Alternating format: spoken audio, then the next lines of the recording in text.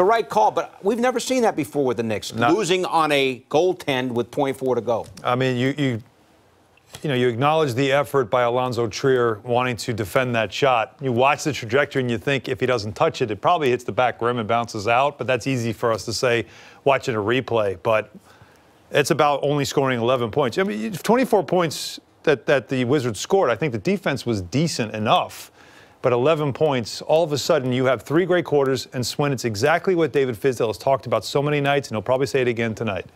And that is that there's always one quarter in every game that they cannot play these complete games. And this one quarter happened to be the fourth. And the thing with this team, and especially being a young team, is that you're going to have to live with some of those quarters not being as successful or as productive.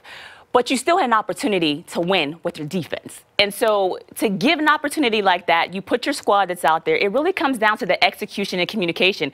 For me, looking at this, there was a lack of communication at the top on this the pick to get Bill open in the first place. We knew the ball was going to go to him. And so when you put yourself in position to at least try to win the game, you hope that your guys will communicate and come up with plays like that. That's how you get better. You learn as the season goes on. But this one is a tough one for the fans to follow on Twitter. It's a tough one for us to take right now. But I guarantee you when they watch the film, they're going to see a lot of things they could have done differently to win this game.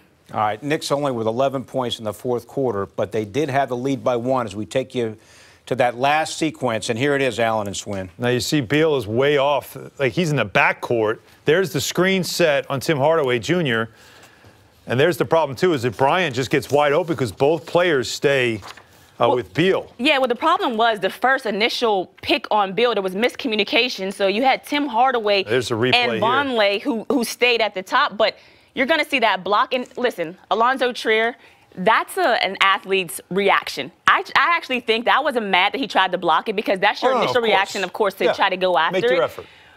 But the problem is he had to come from the corner to do that. If you have good communication at the top, if you're going to switch or if you're going to shade to Bradley Beal, somebody has to take the roller. When you don't communicate, that's when immediately it's broken down. And give a lot of credit to Beal because he could have decided, I'm going to take this shot. He could have been a little bit selfish.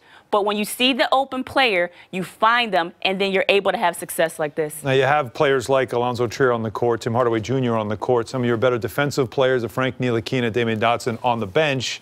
So David Fizdale wanted to stick with the players that he had playing late in that game, but you're seeing the breakdown right there, and it's a learning moment for maybe somebody like an Alonzo Trier, Kevin Knox on the court, certainly as well. But it's the right call. You see the ball on its way down right before it's hit, and it's a heartbreaker. But we'll look at this one play, but we all know this thing broke down with, I think, too much isolation play, not enough passing. All of a sudden in the fourth quarter, the offense really fell apart in the fourth quarter. You know, the thing is, the Knicks played a great 3 quarters. They were up by double digits after 1. They were up by 19 in the second quarter. They led by 10 at the half, and a lot of that had to do, Swin, in the first half because they shot so well from downtown. 9 of 18 from downtown for the Knicks in the first half. Oh, yeah, they came out on fire, and, of course, they were knocking down the threes, and you love to see them be able to get those threes up. But we knew that eventually the Wizards would make a run. But you see right here, Luke Kornet, he set the tone for them in the first quarter. I mean, in the first quarter alone, he had, what, 14 points? He looked very comfortable. Is this a good shooting gym? You shot in this gym. You know, it wasn't that good shooting for me, but I tell you one thing, I wish I had Luke Kornet's vision out there.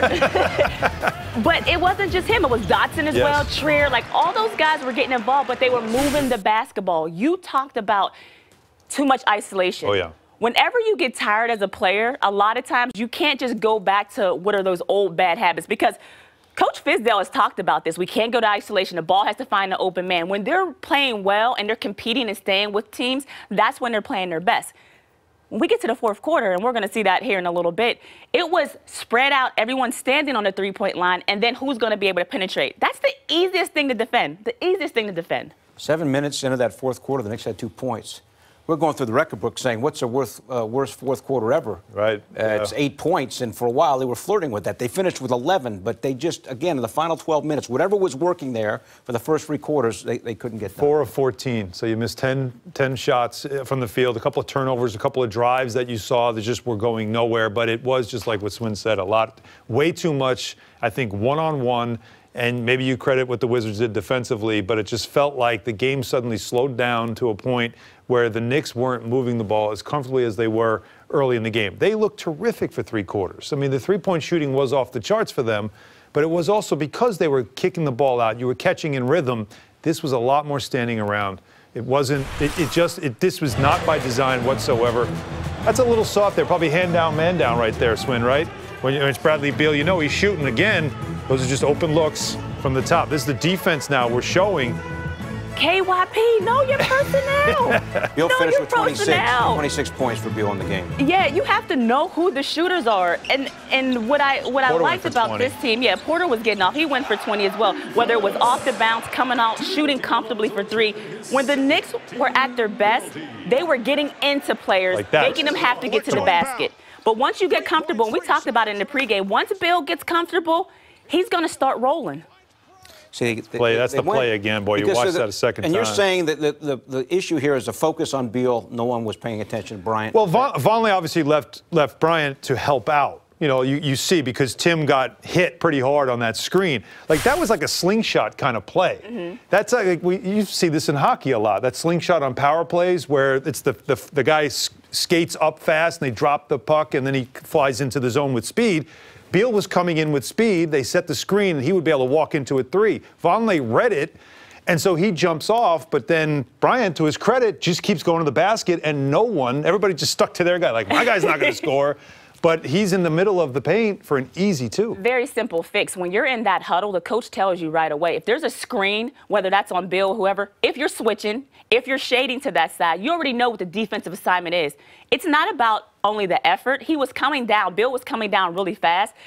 It's also the communication verbally, because you're screaming immediately, switch, switch. Mm-hmm. If you're the guy who's player setting the screen, you're dictating to the guard what you're going to do. So if I say switch, I immediately am taking Bill. That means that lets Tim Hardaway know. And we don't know here if any communication was said, but it just looked like they weren't on the same page. Right. And that's what you cannot have happen with 2 veterans on your team. Right. Tim would have to then, I mean, he took a hard screen, but he would have to recover and chase Bryant, which he didn't. He went to Beal, leaving Bryant open in the paint.